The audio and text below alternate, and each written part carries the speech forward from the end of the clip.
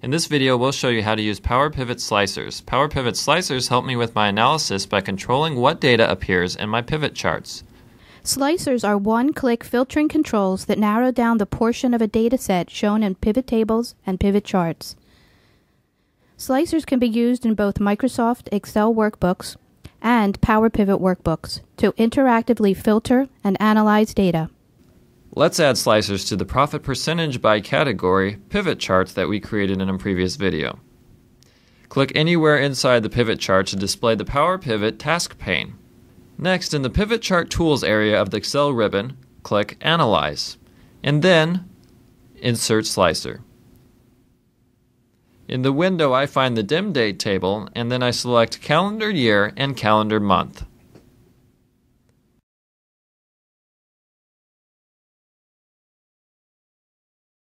Under the Geography table, I select Region Country Name, and then click OK. The slicers I selected appear, and I move them so that I can see them all at once.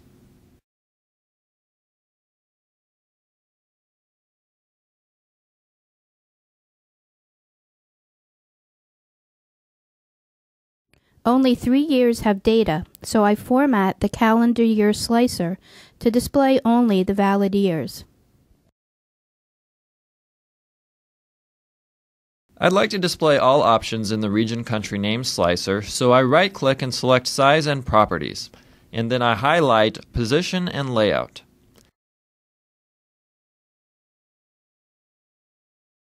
In the Number of Columns drop-down, I increase the columns.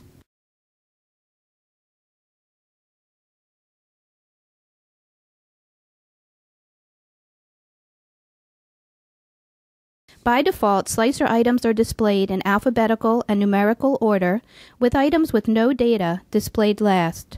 To change this view, right-click the calendar month slicer and select Slicer Settings.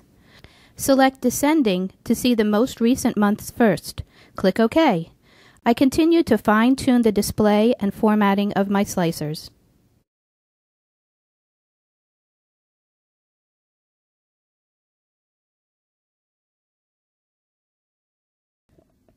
Now that my slicers are arranged and formatted, let's use them to analyze the pivot chart data. First, I'm curious about category profit by year, so I slice my data by 1 year at a time. Looks like sales percentages for most categories remain stable, except for computers and for cameras and camcorders. Share for cameras and camcorders declined while computers increased.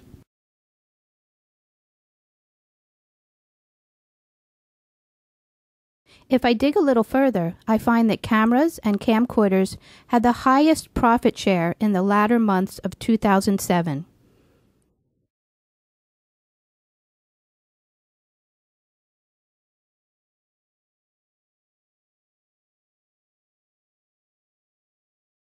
I continue exploring the data and discover interesting facts and trends that will help me make intelligent business decisions.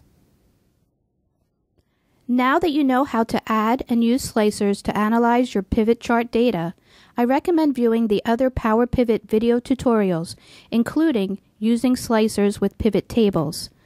For more information on slicers and for help with other PowerPivot tasks, please visit us online and check back as we continually add new documentation and videos. Thank you for viewing this tutorial. I hope you found it helpful.